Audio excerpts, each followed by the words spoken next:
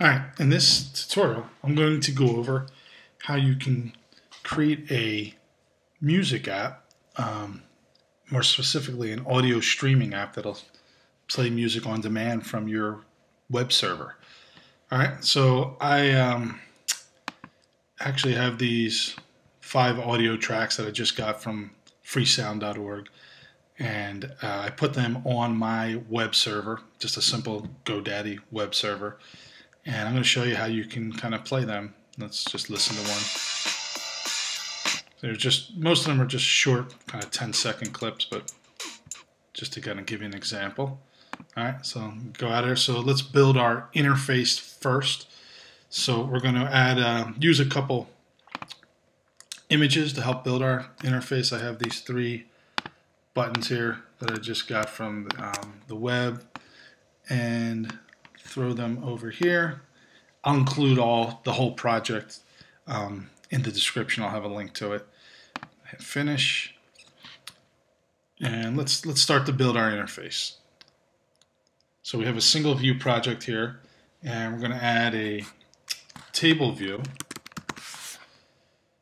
Right, not a table view controller, just a table view. And let's throw that in here. We're going to resize it. We don't want it to take up the whole space here. Something like that's fine. And we're going to add a cell. There we go. Okay. Let's add some buttons for our stop and play, right? So let's go buttons, and I'll put one right over there. We're not going to have the word, we're going to use our image. So come over here, and we'll go to default image. This will be our play button, and then actually we can just Command D to duplicate, put it right next to it, and we'll make this one our stop. And the pause will take place when it's playing. You'll have the option to pause it, and that image will come up. I'll show you how to do that. We're going to use a few labels as well to show some information about the tracks. This right here is going to actually be our letting us know that the time, how long the track is, and how far we are in. We're going to have a little, timer that shows that, which is a nice feature to have for something like this.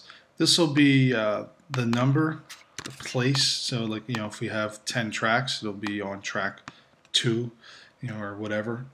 Then we're going to have the name of the track show here. Make this a little longer in case the name's longer. Track name.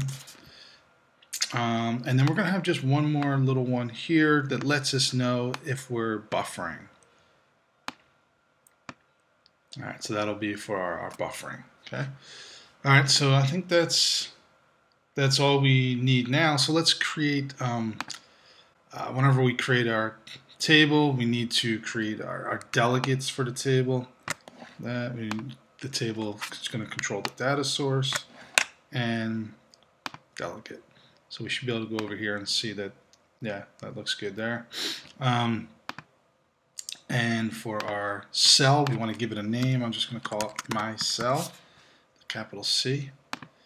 And so now we can actually create our outlets. So let's go ahead and make sure we're in the view controller H, and I'm going to put some space down here. I'd already created this, so I'm going to just grab some stuff from here, make life a little easier, paste it in here. Let's bring this up a little bit. So on the, let me drag this out so you can see this a little better. On the top line here, you have to have say that your table has a data source and a delegate. That's what we made the connections here, right? Let's go ahead and drag these over. Our label right there. Our status label. That's good.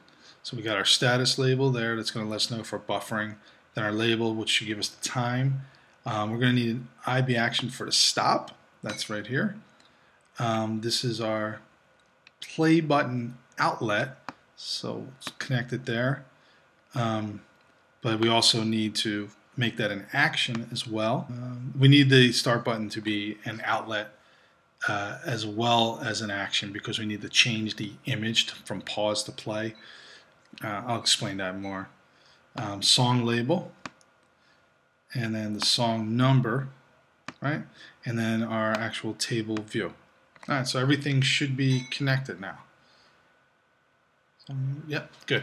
All right, so we can get out of this, and let's go ahead into our view controller M, and we need to synthesize everything. Again, just to make life easier, I'm going to grab, since I've already done this,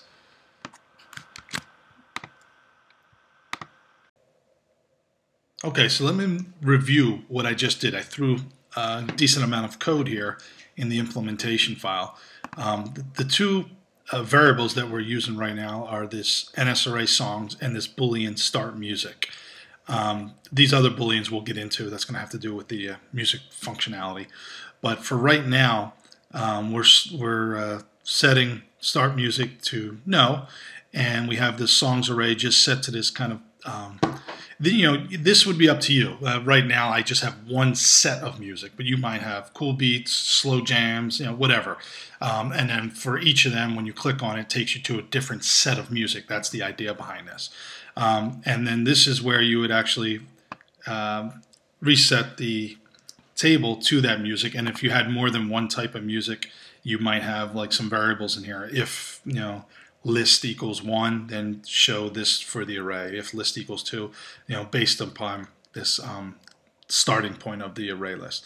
Right now, I'm just making this simple. We just have our cool beats, which I deemed it. And so this is your standard table method that basically is going to let us know how many items in our array and set the table accordingly. And then we are going to get the names of each element in our songs array list and put them in each cell. So the first time we run this, it's just going to say cool beats, and then when I click on cool beats, it should come to here, and that functionality is right here. So this method here is, did we select a row? And if we did, let's do something. That's basically what's happening. So if start music app is equal to no, which it is in the beginning, then we're going to go in and click, we're going to call the reset list method, which will now reset our songs array to equal these items. And these are, remember, equal to these MP3s that I had. All right. And else, we're just going to, this is going to have to do with some music playing feature. You don't have to worry about this right now. So let's just make sure that functionality works. When we hit play, all right, so you can see now if the word cool beats comes up, we click on it and we see our list of songs. Now nothing happens yet, and then we're going to add that functionality next.